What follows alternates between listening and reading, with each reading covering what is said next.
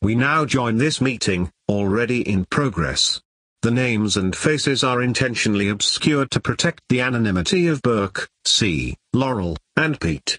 Oh shit. We're here live. We got lots to say. Podcast, let's definitely criticize our viewers a lot. I'll go great. I mean, I think an example of this would be... Here's what I want to say. On one side with, like, the Democrats would be their whole resist stuff. I think resist is pretty weak term, but, you know, another example was the Bernie movement. Yeah. A lot of people called themselves started calling themselves Democratic Socialists, which really isn't, I think, as radical as the term as people think it is. I thought it always seemed kind of moderate to me, but then now Democratic Socialist is too radical, and the news fad is for people to walk back more and call themselves Social Democrats. Well, I mean, labels are utterly irrelevant. You! What you trying to start? You can call me... No. Oh, we should... I'm talking to Pete, but not... Yeah, he's trying to pose, man. Curtis like, got a lot to say, but then he got to start posing. No, well, see, the labels are so meaningless because you could call... Let's say I was stopped by a racist cop. Mm-hmm. Not all cops are racist, but let's say I was stopped by a racist cop. It doesn't matter if he's racist towards African Americans or racist towards blacks. Mm-hmm. All right, his actions are going to be the same. He can call me a Smurf. It's not going to matter.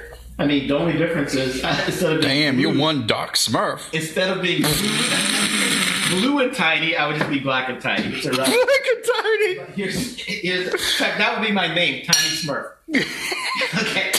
No, but Burke, who's a brilliant up and comer, you just said that you think people in the movement have regressed. Mm-hmm. Okay, and you said you think they sort of got caught up in the moment and learned all these things and then sort of lost that. Yeah. Okay.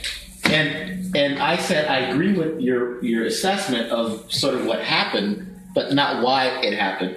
And what I was going to say was, to me, it's more like we're all sitting here, right?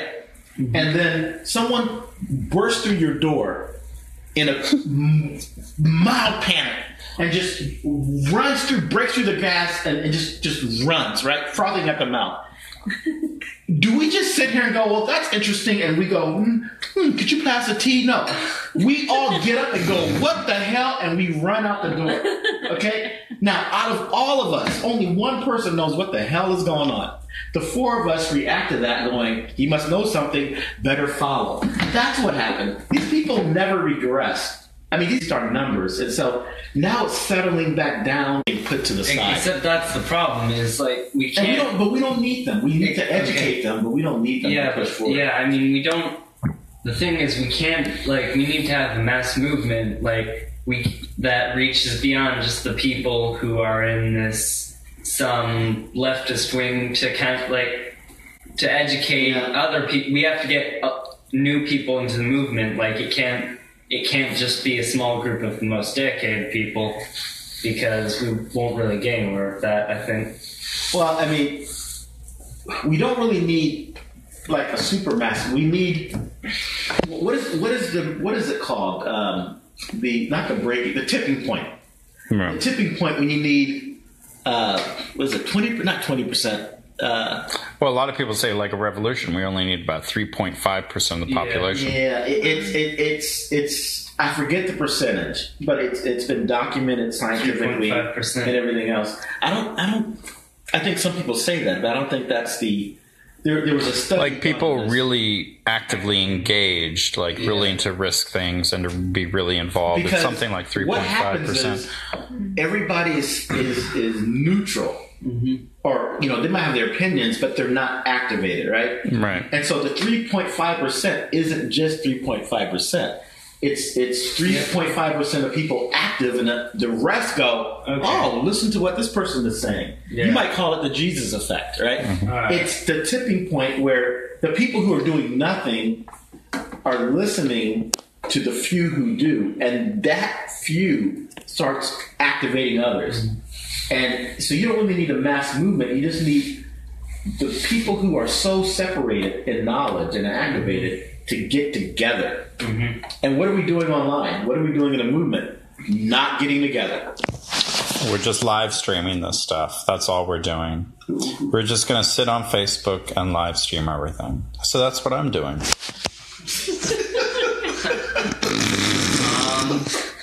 I mean, all right. Okay, just moving on. I think another. Elise is watching us. Hi, Elise. Hi. Hi, Elise. Hi. Do I know Elise? No, Michelle and my sister Emily and Lori watched, but I think they only watched for like 3 seconds. They're not watching anymore. They're like, it's a bunch of drunk people in like Pete's dining room. Okay. Captivating entertainment. I mean, I think another problem with the Bernie movement is that a lot of people in it kind of don't get that the left has existed and continues to exist outside of Bernie Sanders. Yeah. Well, there's the champagne being poured right there. They're called Democrats. Stop upstaging C with your champagne pouring and your side comments. Wait, stop upstaging. Oh, I meant C. Stop upstaging Burke. Champagne have you had? Burke is speaking right now. Burke has the floor. Tap, tap, tap. I mean, no, but tap, tap, tap. The Democrats aren't the left. I mean, the Green Party and the IWW and all kinds of different... PSL, Communist USA. The Communist Party USA are... Hi, Elise. Democrats in a lot of ways. It's weird, but... a lot of Bernie Sanders people view themselves as the only legitimate expression of leftism and view that they view that this whole movement started with Bernie Sanders, and they just kind of assume that everybody else started the same way as them and no one else was here before Bernie Sanders, and so therefore our movement has to be continue to be focused around a cult of personality around Bernie Sanders. But I mean, at the same time, a lot of people on the left who were there before Bernie Sanders or separate from Bernie Sanders kind of dismiss Bernie Sanders supporters as either not being radical enough or only jumping on a bandwagon. And even though if they actually talk to each other, they'd find they agree on a lot. And it's not really a good mindset to have to build a mass movement. Right. I mean, but I think the Bernie people are sort of fringe right now. I mean, what I mean, I'm a Bernie person. I voted for Bernie. I mean, you know what I mean. I supported Bernie. I voted for Jill Stein. Love Bernie. Think Bernie. Bernie. Okay. So I'm not fringe in terms we mentioned some people who were just every day they're posting about I love you, Bernie. I don't know if that's really representative. I think there's a lot of people who still love Bernie like I do, still respect Bernie like I do. But then you got these other people who are like, F Bernie, Bernie's sold out, da-da-da. I think that's a little bit fringe. And I think people who are like, oh, I love Bernie and all this stuff, I think that's fringe. I think people just like me, I think like us, we supported Bernie, we like Bernie, but we're not hero worshiping him right now. Yeah. We've moved on, realizing where he is, and we're trying to move other things forward. I just want to say, I mean, I'm kind of going to take it in the middle between the two stances of either Bernie is the best or Bernie is a traitor. Bernie or bust. Yeah, I mean, I'm going to say, I wasn't radicalized by Bernie. I thought all the things I did before Bernie, just to say, but I mean, because he's just a cool guy from Vermont who's done some good things and some bad things, and he's done more good things than most people do, but still everybody does some bad things. And what happens is people don't want to look to each other and see and go through the complicated task of actually organizing people to see how we can change the politician as a savior. So they create messiahs like Bernie Sanders, and then when those and they just develop kind of cults of personality around them. And when those heroes they make turn out to be similar to other politicians in certain ways, they view that as a betrayal, when really it's just politicians being politicians. But we're lucky with Bernie. Bernie was actually getting lamer and lamer. Like now some people say that Al Franken is the way of... Oh, Lord. But people like movies, so they see Al Franken yapping against some, Yahoo Trump appointee, whatever, and they go, look, that's interesting intermission. They just like TV and they react to TV. The issue that I have with people who are calling Bernie a traitor is not because they're not Bernie hero worshiping him. Mm-hmm. It's because Bernie's not a traitor. Because they don't understand how Washington works, really. But it's not. But it's not even that. They're just. I mean, they're basic. I mean, they're basic bitches. Because what's a traitor? If I say, look, Pete, I'm going to bring over some rare 100-year-old liquor. Who can afford finer taste with Barefoot Bubbly. Don't forget the new pineapple. The new pineapple. New flavor. There we are. $12.99. I don't know how much it costs. So, but that's a traitor. I mean, it's a horrible. Zoom in on it. It's there a horrible metaphor. It was on sale at Giant. If I say I'm going to do something and I bring in something else, you could say in the barest sense I'm a traitor. I mean, that's a horrible analogy. But I said I was going to do something and I didn't. I brought something else. Now, everything that Bernie has done, he said always. So that's what I'm saying. Mm-hmm. He's not a traitor. He said, I will always vote for the Democratic nominee. By the way, we're talking about Bernie, which earlier in the evening we said we were going to try not to do, but here we are again. We said when we have a podcast, we're not absolutely. We're not doing a podcast. Okay, so this doesn't qualify as a podcast. Absolutely. This is another really cheapo throwaway Facebook live stream. Yeah, absolutely. No one's going to watch this. So, but that's my... No, Holly Mitchell Engelman was watching. June was watching. Elise was watching. They were all watching for about 10 seconds, and then yeah. Who's watching now? Somebody was watching for 3 seconds. Then just when I said that, they quit, and now it says 0. Yeah. See, people were watching, but they stopped. Maybe that says something about us. We're overwhelming. No, but again, like Bernie has always said, he said certain things. It's not about me; it's about us. I will vote for the Democratic nominee, and I hope it's me. If it's not, I'm voting for whoever it's going to be. I mean, he's always been whether you agree with Bernie or not is your choice. But to say he's a traitor means he said one thing and said another. Yeah. There's no evidence of that. He never said one thing and did the other. He may not have done what people wanted him to do, run for third party. He never said he was going to run for third party. He joined the Democrats day one. Right. So it's an incomprehensible understanding of the word traitor.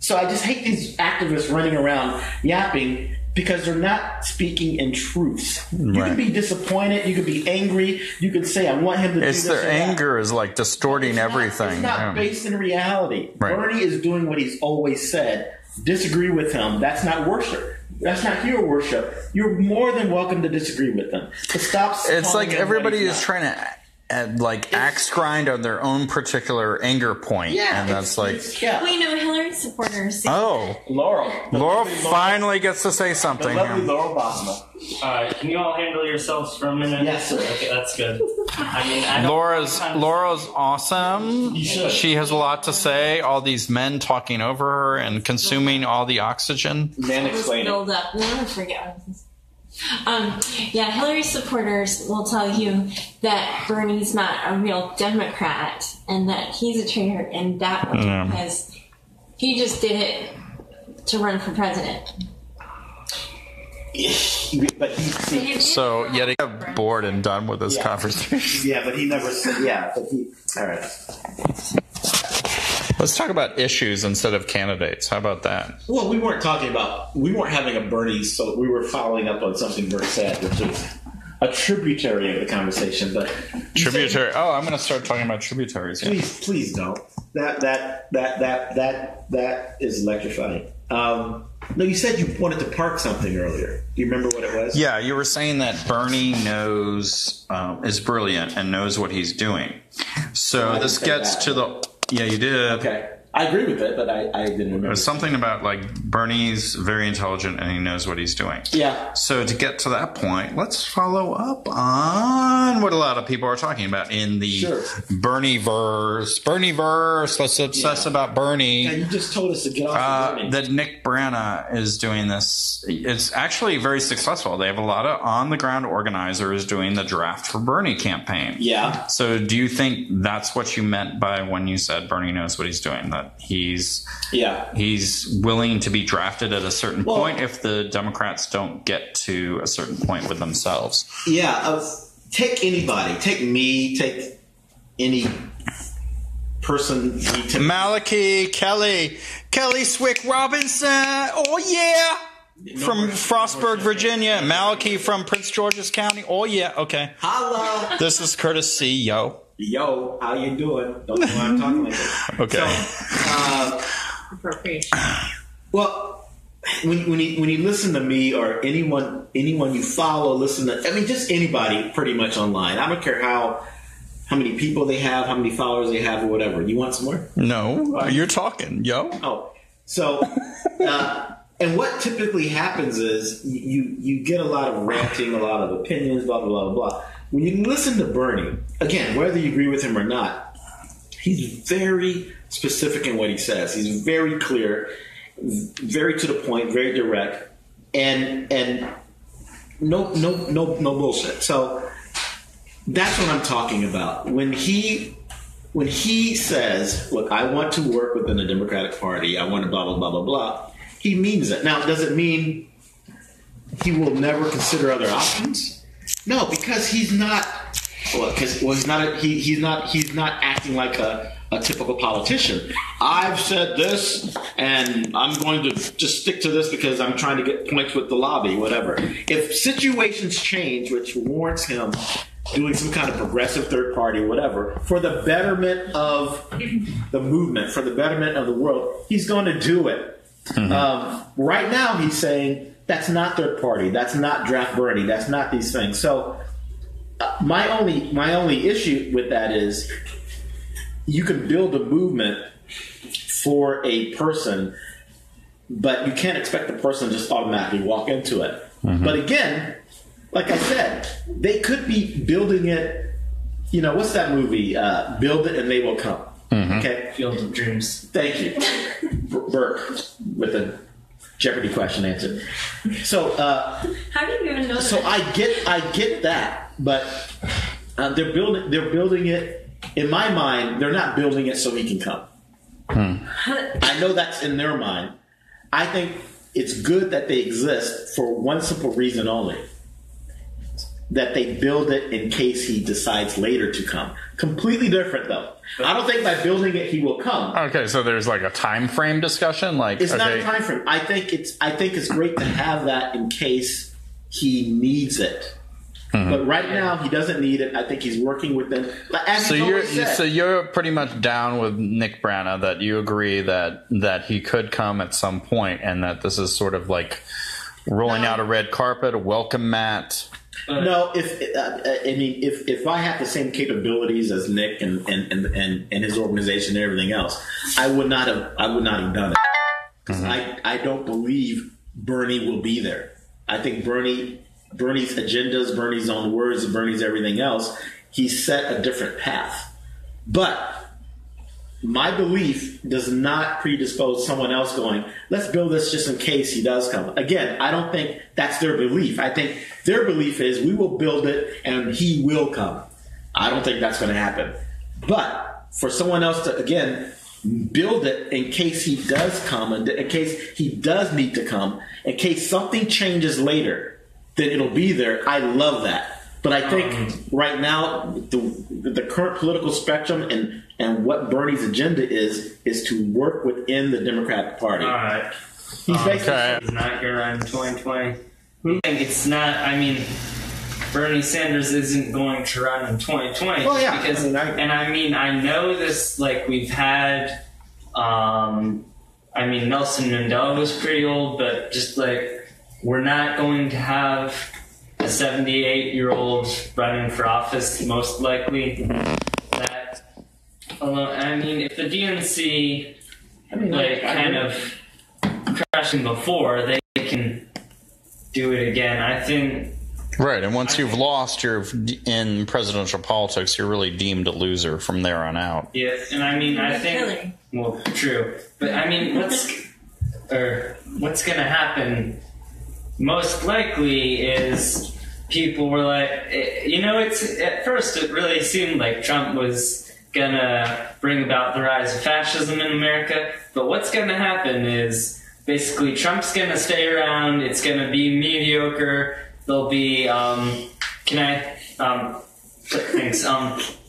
gonna stay around. It's going to be mediocre. We're going to have some racist undertones, but it's mainly just going to be typical neoconservative stuff. And then Trump's going to get impeached probably within the next year and a half.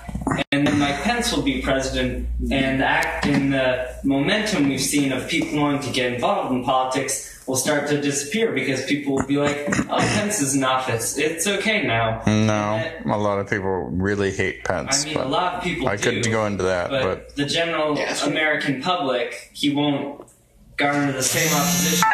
What's going to happen is in 2020, the Democratic Party is most likely going to nominate some mildly progressive candidate as a false concession to the Bernie supporters, and people will be like, oh, see, now, and that candidate is most likely going to win, and people are going to be like, oh, now, see, everything works, the whole electoral system is reliable, and there are no deeper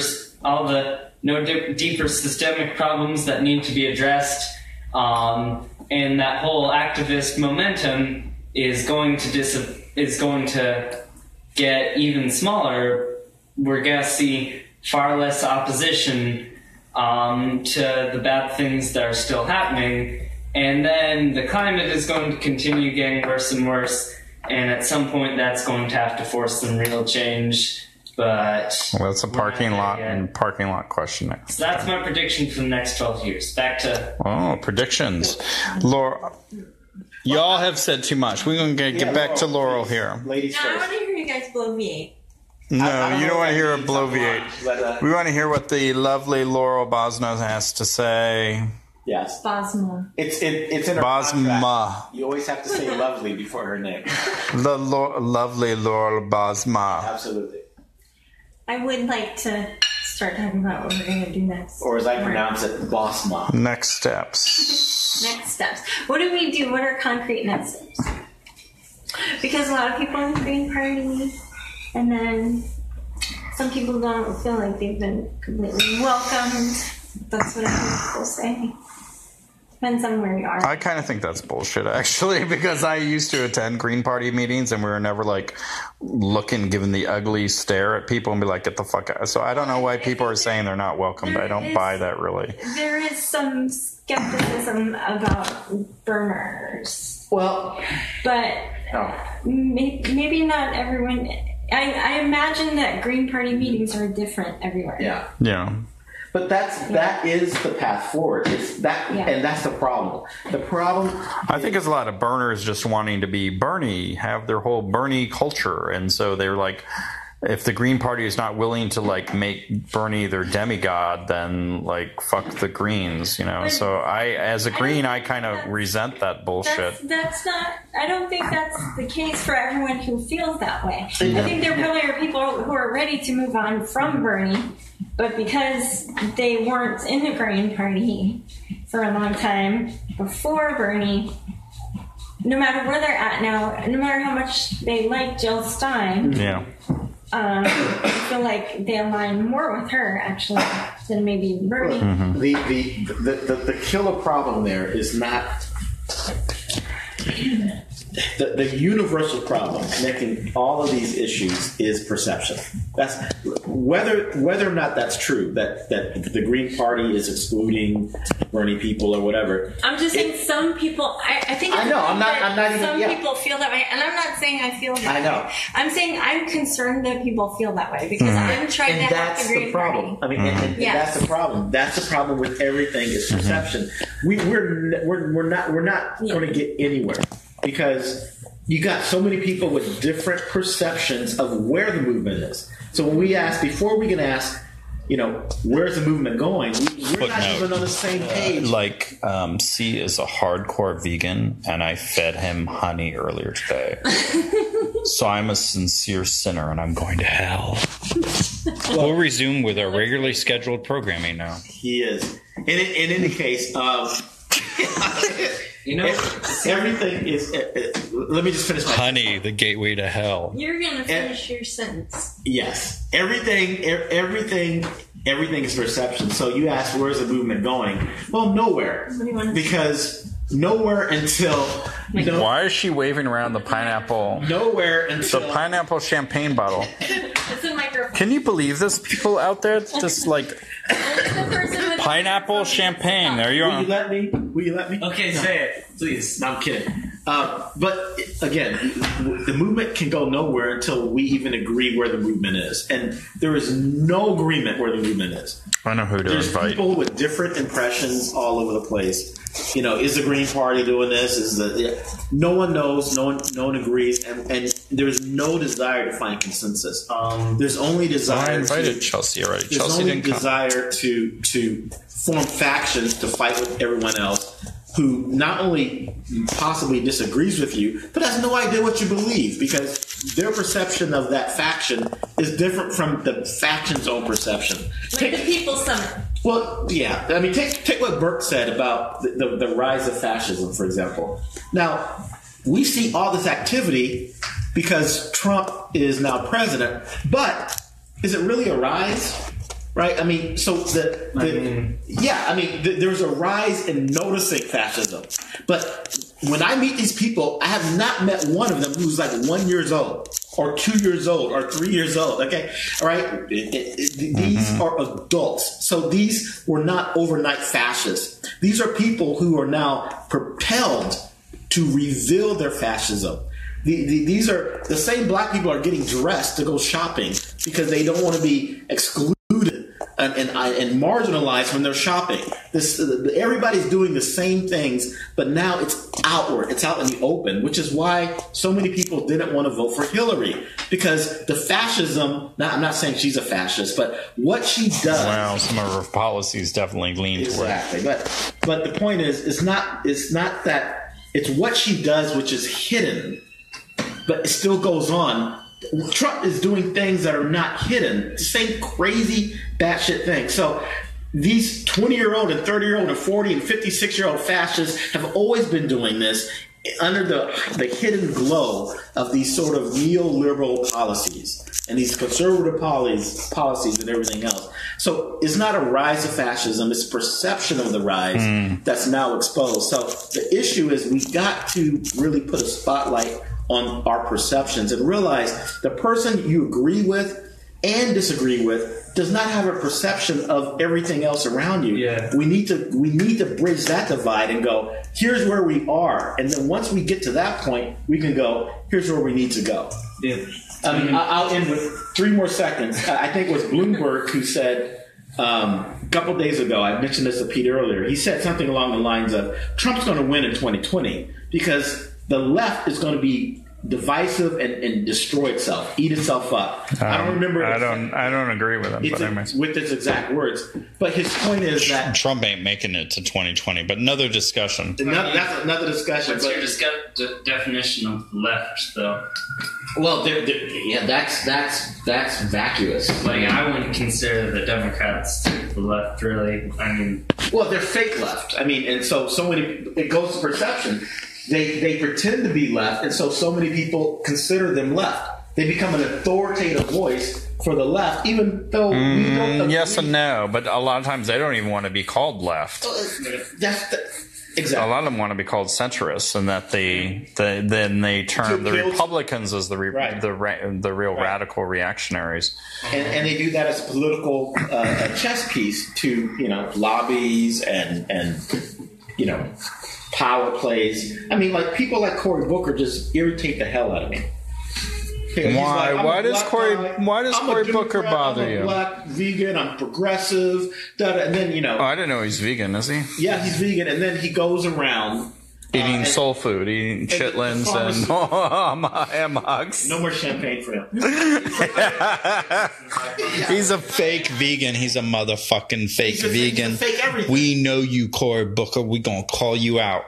When they introduced the pharmaceutical bill, he votes against it because the pharmaceutical lobby gives them. Oh, and they're all over New Jersey. Merck is there. Yeah, all the big pharmaceuticals are there. To me, to be consistent in your true north, don't just say something that, because he comes back and explains it. Well, I don't think they're going to do enough testing on it. Yeah. No, that's you're a fraud. You're a fraud. Okay. Let's hear what Burke has. I'm sorry, I'm ranting. I'm not even sure what we're talking about anymore, but you know what we should do? We should drink more champagne, except Burke. He's underage. That's not Burke. Okay, instead of live streaming or podcasting, we should just have a public access show in the morning. We should. That'd be awesome. We should. I think it should be at 3:30, just to be 3:45. There we are. 3:15. Where is the restroom? We should Front, right by the front door. No, Mom's trying to cut it off. We're going to overrule her. It's just that I have no idea. So, Laurel, let's talk about an issue. So Reston, that's where Nabra was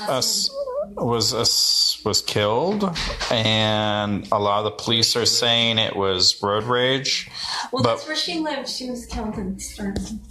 Yeah. Okay, so she was killed in Sterling. Yeah. Where was she taken from? Like, he jumped out with the baseball bat. Like, where was Sterling. that? So all that was in Sterling. Yeah. It's called Adams, and what does Adams stand for? Adams. You remember what it stands for? Yeah, no. Sorry, I forget. I never knew in the first place, actually. American something Muslim Center or something. So we don't think it was just a simple case of road rage. So tell us, Laura, what your thoughts are about it. You went to both the DuPont Circle and the Reston vigils? Mm-hmm. Okay, so let's hear your thoughts about what you think happened and what this means for Reston. Yeah, it happened near the mosque in the middle of the night. She was wearing hijab. She wasn't even in a car. So for that to be road rage is really interesting. And I think if the police call that a hate crime, then they have to look at themselves more about what kind of hate crimes they're doing. Mm-hmm. So it looks like she was abducted and probably sexually assaulted and then dumped in one of those man-made lakes in a commercial park kind of place. Yeah. So what is this? Do you think this means for Reston right now? How is the community overall reacting to it? The vigil at Lake Ann was beautiful. I think there were at least 1,000 people, and the organizer from the Adams Center, I think he did a really good job. He was a young man, and he only let the young people talk. He didn't let any politicians talk. Oh, that's cool. I like that. That's cool. Beautiful. Yeah, that's cool. Each of the speakers just really spoke from the heart, and many of them knew her. And so they wanted to remember her, not how she was killed or the horrible stuff. They want to remember her beautiful spirit. Are people kind of freaked out? They don't want their kids walking on the streets right now? Or is there a weird thing towards the Hispanic community because it was a Hispanic guy who committed the crime? Or what do you think's going on in people's... I'm not sure. I haven't heard. Probably Burke would know more about that because he goes to her high school. Yeah. So Burke attended her high school. So what do you think's going on, Burke, right now? What do you think in Reston? Yeah. Well, it didn't take people long to mess this up, and so, of course, there are lots of stupid people who either make this a thing about how we should discriminate against immigrants now, or people who just, like, people who try and vicariously kind of, that wouldn't really be the correct word, but kind of insert themselves into the situation to say how they would have done it and blame the kids who were with her for running away or something. And there are a lot of tough guys who like to, like, comment on the Washington Post comment section and, like, fantasize about how we should kill the guy who did it, or, like, what unconstitutional elaborate punishment we should devise, and that kind of misses the whole point. But I think overall the community is sad about this, and I think it's definitely hit people at South Lakes hard, and there were a lot of people who knew her. And of course, when anyone dies, especially in a situation like this where it's involving high school, there'll be some people at the school who try and act like they knew the person a lot better than they did. But generally, I think the reaction has been genuine, and I think I'm glad that at least people can kind of stick together more now. But yeah, people are sad about this, definitely. So yeah, I think there's been an increase in anti-Muslim and anti-immigrant hate crimes in the last few months. I think that's definitely there. Some people lay that at Trump's feet. I don't know. I think that hate and anger has always been there, but maybe people feel more emboldened and empowered to carry out some acts right now. I don't know, but should we sign off or should we chat some more until we fall asleep? I think we're going to sign off. Let's sign off over. Okay, we all love you out there for joining us, and peace